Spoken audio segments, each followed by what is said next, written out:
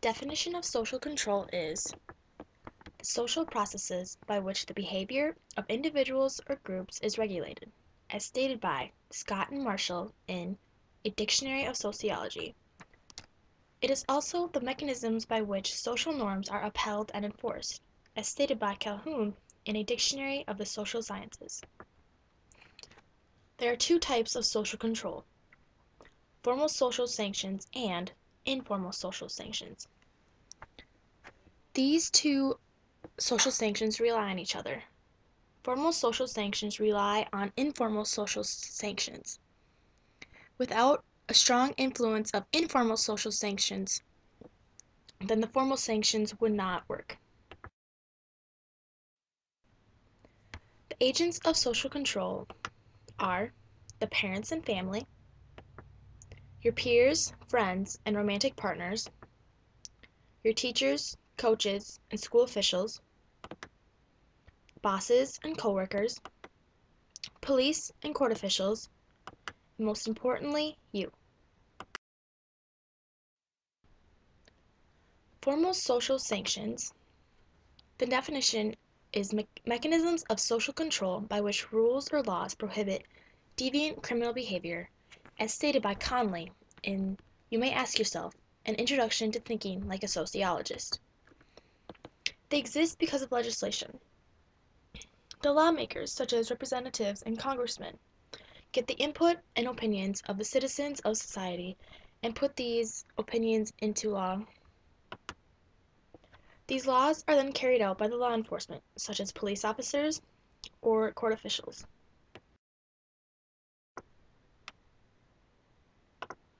Law enforcement helps enforce the formal social sanctions. Examples of law enforcement or agents of formal social sanctions include police officers. Police officers patrol the neighborhoods at night and keep a lookout for social deviants. If they need to convict someone of a crime, they take it to the court of law, where a judge official will declare their punishment.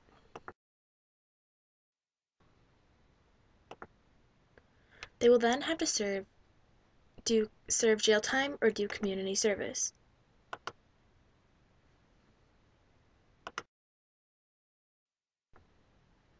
Rules on signs are also an example of formal social sanctions.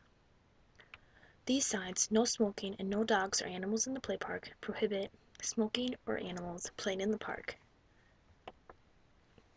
The sign on the right prohibits people who do not have a handicap parking sticker to park in that spot, or they will be fined a minimum of $131.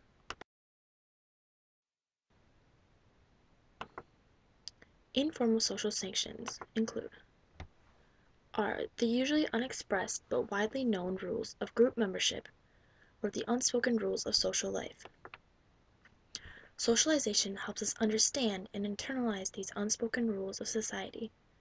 Socialization helps us remember these rules so that we do not do it again next time. Forms of informal social sanctions include ridicule, sarcasm, disgust, criticism, and neighbor watches.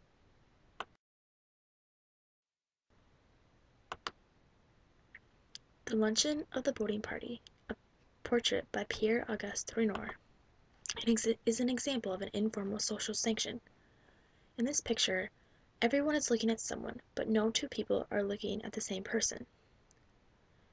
This is an observational picture. Everyone is judging everyone, and everyone is looking to see what everyone else is doing. Ridicule and mockery. This is an example of an informal social sanction because this person is in the public square being mocked by the townspeople. And over here we have an example of the Scarlet Letter.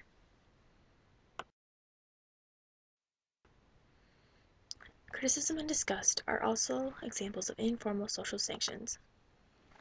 A coach or teacher may criticize your work in hopes that next time you will do it right and find a solution to the problem.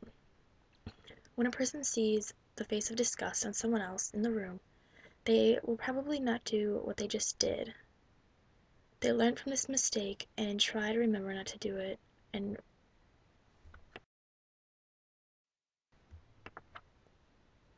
The Neighborhood Crime Watch is also an example of an informal social sanction. The neighbors might get together and decide to keep an eye out for crime and other suspicious activities.